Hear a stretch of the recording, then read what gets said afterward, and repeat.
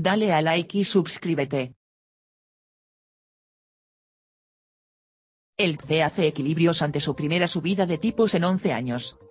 El mercado duda de si el aumento será de 25 o 50 puntos básicos. Las espadas están en lo alto dentro del Consejo de Gobierno del Banco Central Europeo ante la primera subida de tipos de interés en la zona euro en 11 años. La presidenta del BCE Christine Lagarde telegrafió nítidamente en junio sus planes para una subida de 25 puntos básicos en julio y una alza superior en septiembre si no se lograba aplacar la inflación. Pero la posibilidad de un aumento de 50 puntos básicos se ha puesto sobre la mesa y, aunque es poco probable, no es impensable, según reconoce Bank of America.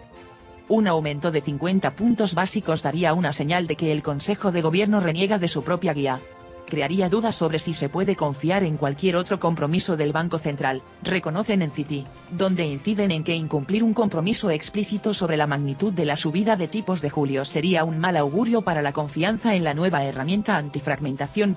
Más consenso hay sobre la subida a realizar en septiembre.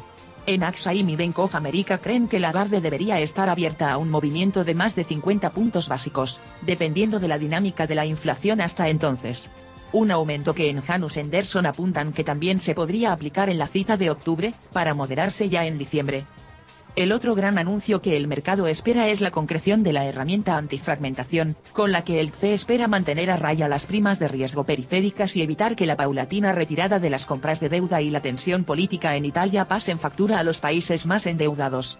Su simple anuncio sirvió para aplacar el alza de las rentabilidades en junio, pero no ha contenido la volatilidad. Un buen ejemplo de ello fue lo acontecido ayer. La rentabilidad de la deuda española a 10 años, que en niveles intradía cayó 12 puntos básicos, concluyó sin cambios en el 2,48%. Por su parte, la deuda italiana, que en las primeras horas de negociación llegó a bajar 16 puntos después de que Mario Draghi se mostrara dispuesto a seguir como primer ministro, retomó la tendencia alcista y cerró en el 3,39%. El mercado espera que el mecanismo, bautizado previsiblemente TPM por sus siglas en inglés, Transmission Protection Mechanism, sea neutral en cuanto al balance y no aumente la deuda en cartera en un momento en el que se busca justo el efecto contrario. En Citi esperan que el mecanismo proporcione al BCE una potencia de fuego considerable. Esperamos que el Consejo de Gobierno estructure su instrumento con el objetivo de evitar una expansión duradera del balance, pero cierta flexibilidad en el calendario de retorno del balance a su tamaño original haría que el instrumento fuera muy poderoso. En su opinión, la herramienta debe, más que por evitar la fragmentación de las primas de riesgo, la dislocación, entendida como un aumento de la volatilidad, acompañada de un agotamiento de la liquidez del mercado secundario y, posiblemente, primario. De esta forma, no sería preciso activarla inmediatamente. Desde Pinco y Janus Henderson abogan porque el nuevo instrumento sea similar al ONT que el BCE nunca llegó a activar, y que entre en funcionamiento cuando el Consejo de Gobierno establezca que el mecanismo de transmisión de la política monetaria está deteriorado y que sería ilimitado.